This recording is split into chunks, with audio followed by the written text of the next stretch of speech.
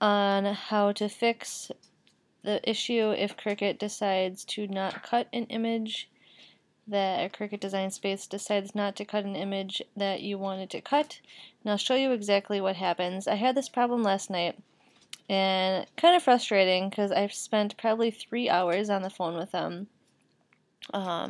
just for them to tell me that it means that the file is corrupted, and they couldn't tell me why the file was corrupted or how it got corrupted, just that it was corrupted at some point, and I was unable to use that image, use that file, and cut it, and just to remake it.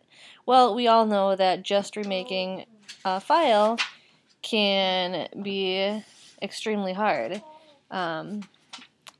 Fortunately, this one is pretty easy, the one that wouldn't cut for me. But I mean, there are some that you spend several hours making the file and putting a lot of time and details into it, where you just can't whip up a new file just like that. So I'll show you what happens. So when you go to make it, you click continue. This is what happens. This is the screen you get stuck on, where once you push continue to cut it, it won't cut. It just gets stuck right here. And it's kind of strange because usually if it is corrupted, there'll be something that pops up on the top here that says file is corrupted, or you'll get some kind of error message, but you don't get any kind of message with this. And I tried it on Safari, I've tried it on Chrome, and I've tried it on Firefox, and all of the browsers give me the same thing. So like I said, I called Design Space yesterday, spent a couple hours on the phone with them, I called Cricut yesterday, spent a couple hours on the phone with them, just for them to tell me that this is a corrupt file. So I will tell you what I did to fix that without having to remake the entire file over.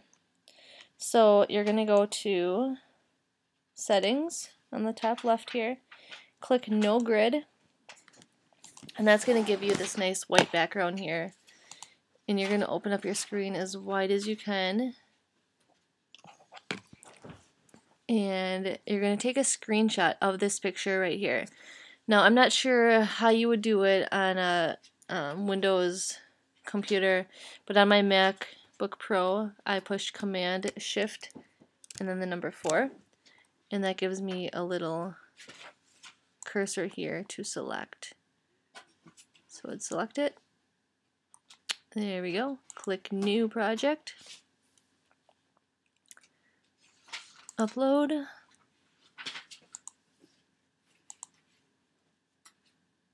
And then go to your recent, I'm not sure where your computer saves your recent screenshots, but mine gets saved right on my desktop.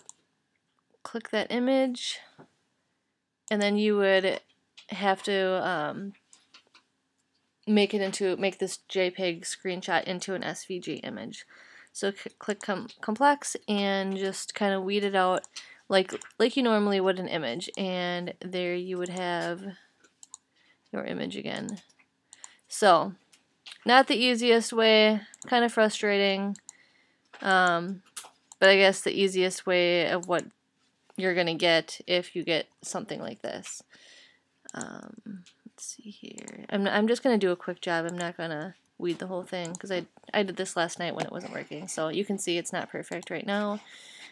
Click on your cut image. I just want to show you how this changes here.